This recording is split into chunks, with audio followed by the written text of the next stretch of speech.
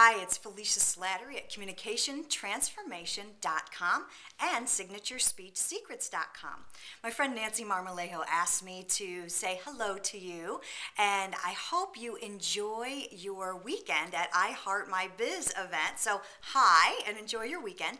And as a teacher myself, I have to tell you just 3 quick tips to make your time at I Heart My Biz really excellent for you, both at the event and later. Hope that's okay.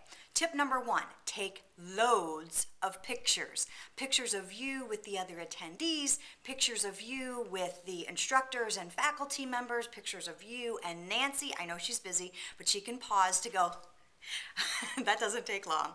So make sure you take loads of pictures. This is called social proof. It proves that number 1, you're out of the house. Number 2, you're investing in your own learning. You're investing in your success. And number 3, 1, 2, 3, there we go.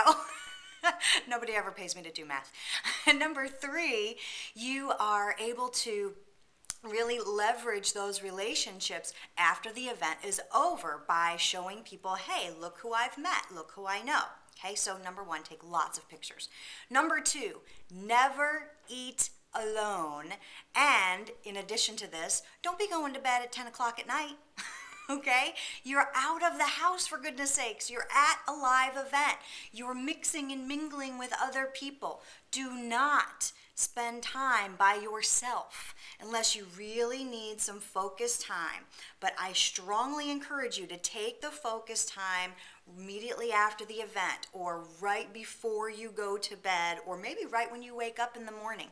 But truly, do not have breakfast, lunch, or dinner by yourself. You are at the event, you're out of the house, you can meet people, talk to people, network. You may never know who is your next joint venture partner. They could be sitting right next to you and you'll never know it because you didn't have lunch with them. So that's number 2. Finally, number 3, be willing to share some of your secrets. Okay? Why? Because if people don't know who you are and they don't really know what you're about and you're not sharing with them, you're not freely helping them, they're not going to know how you might be able to work with them. Again, as a joint venture partner, maybe they might be interested in becoming an affiliate for you. Maybe they're someone who could potentially be a client or a customer of yours.